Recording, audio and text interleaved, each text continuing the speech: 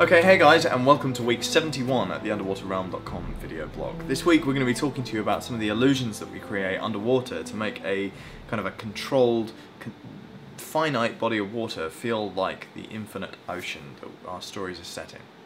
So we started off with our 1208 shoot. So this is following on immediately from the Tintagel shoot that we did last year in October.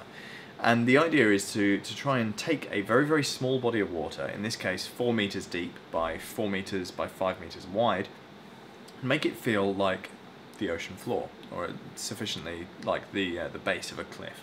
Now there's a few things obviously missing from a tank of water. We're actually using the pool at C&C, thanks to Dave Millen and the team over there who have been incredibly helpful. In fact, you may remember way back week 1 on the blog, the first time we used scuba equipment was in the C&C pool.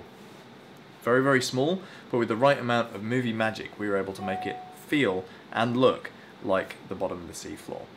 Now the way we did this, first of all, we just had to tackle each one of the problems one by one. We already had control over the visibility, thanks to it being a closed circuit of water, but we also had control of the temperature, which was a really big bonus for us.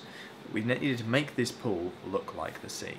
So we started off thinking, what if we green screened it? What if we lined each of the 3 walls that we were going to be looking at? We lined each one of those with green screen and then just dropped our actors in front and keyed everything out and added the ocean in post.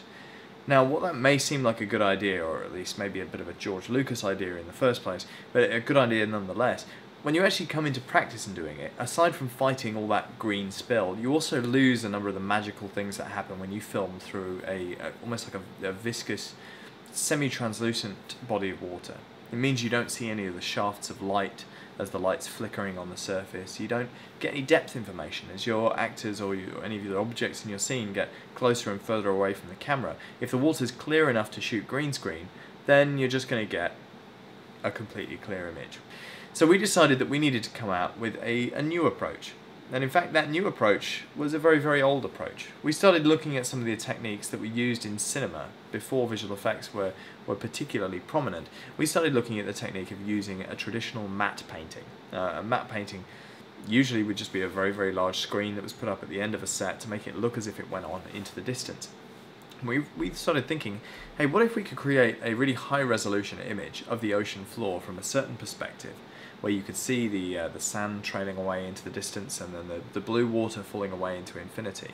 What if we could take that, print it on a huge vinyl canvas, and then hang that inside the pool, covering the 3 sides of the pool covered in tiles, so that when we look through a lens, especially a telephoto lens, wide open on the aperture so it's blown slightly out of focus, murk the water up a little bit, bring our talent into the foreground, then in the background all you're going to see is this kind of illusion, this suggestion that the water is falling away into infinity.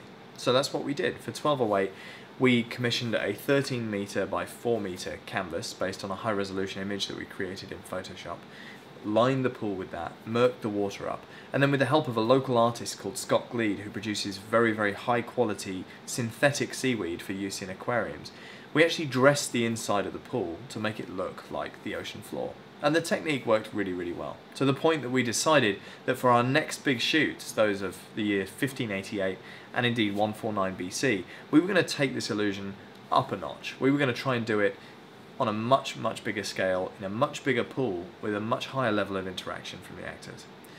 So let's start off with 1588. 1588 required an entire village of Atlantean people to be scavenging the detritus from the battle. That meant dragging cannons and barrels and ropes and chains across the floor of our ocean set. But we hadn't actually got so far as developing the ocean floor yet. We'd just seen it in the distance. In order to interact with it, that required a whole new host of challenges that needed to be overcome. So we needed to create an ocean floor.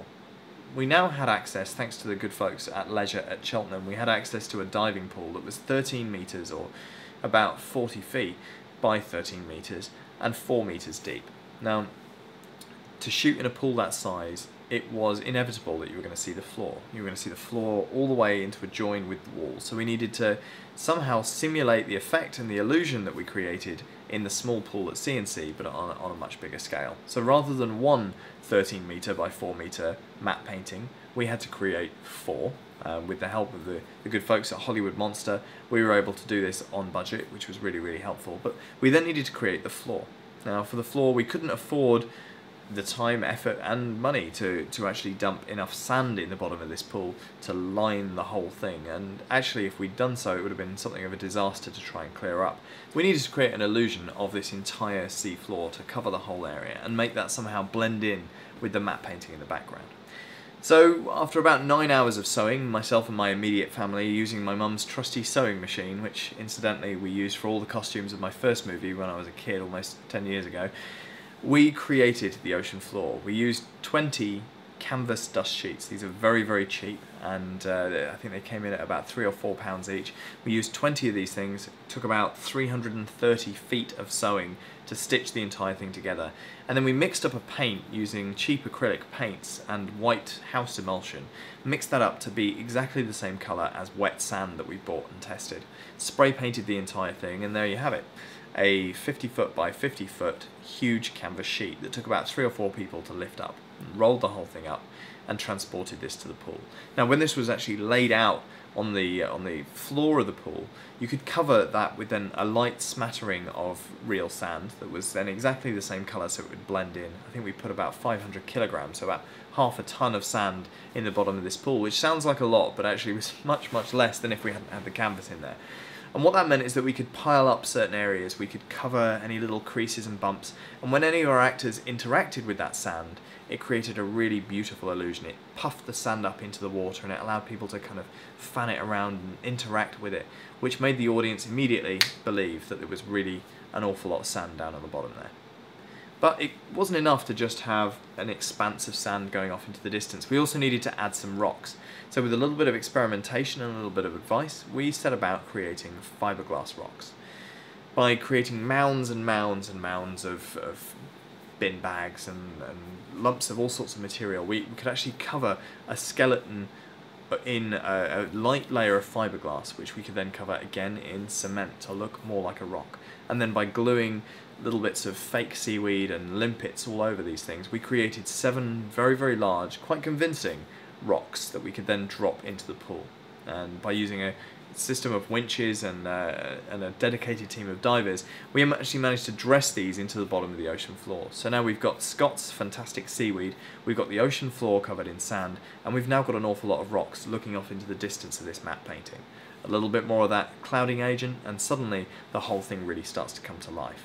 Now it is possible, of course, to see all the joins and to see exactly how the illusion is working, but by the time you've actually brought talent into the foreground and you've framed your scene and you've got the camera moving around and you've got your depth of field, it actually just all starts to work really, really nicely together, and with a little bit of a colour grade, it sells the illusion beautifully. So we've now dressed the set with cannons, with chains, with ropes, and suddenly the whole thing comes to life. But the real question is, rather than the almost montage-like scene that we were shooting for 1588, would this be enough of an illusion? Would this illusion hold up against a rigorous shooting of a very dynamic scene that would take place when we shot 149 BC? Well, let's find out next week at the underwaterrealm.com video blog.